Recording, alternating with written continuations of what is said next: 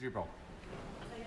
Speaker, the leader doesn't seem to like answering any of my constitutional questions directly, I'm afraid. Right enough, they're a bit tricky for her government, but God loves a trier, so let's see if she can answer this.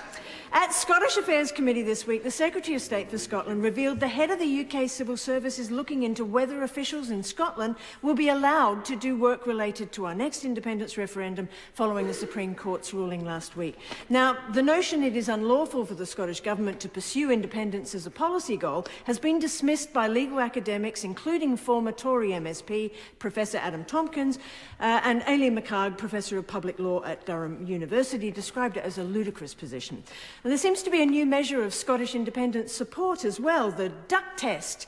And I'm sure we'll all be looking forward to hearing distinguished constitutional academics' views on that. The Supreme Court's decision has exposed the undemocratic lack of a legal mechanism for the Scottish Parliament to hold an independence referendum. Surely the UK government's attention should be on addressing that, not on inhibiting the work of the civil service.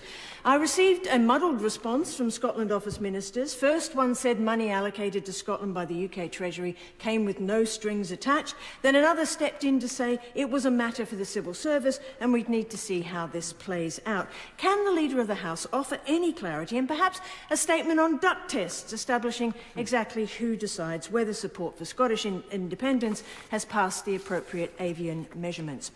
And lastly, why won't the Chancellor follow the lead of the Scottish Government and introduce a UK equivalent of the Scottish Child Payment?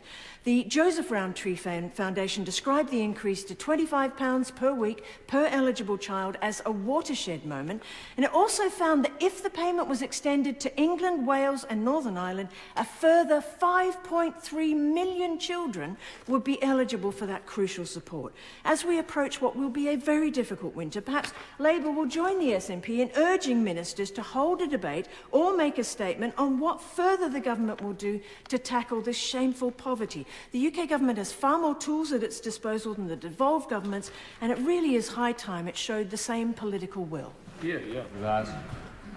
I thank the Honourable Lady. As she alludes to, I am a simple girl. I did read the evidence from the session she refers to, and I understand that Secretary of State for Scotland will be clarifying that matter. But what I can tell her is spending the unrestricted funds that the Scottish Government get on their project of a further referendum is a colossal waste of money.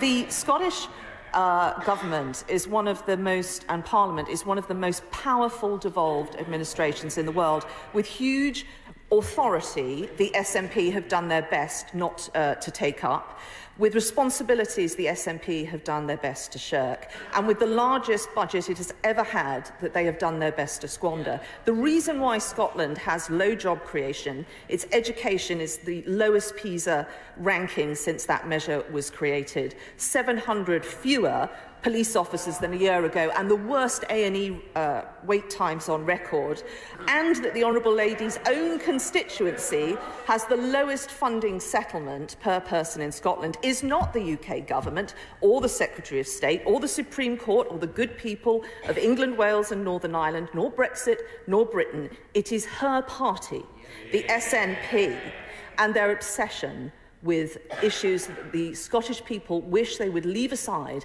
and focus on what matters to them.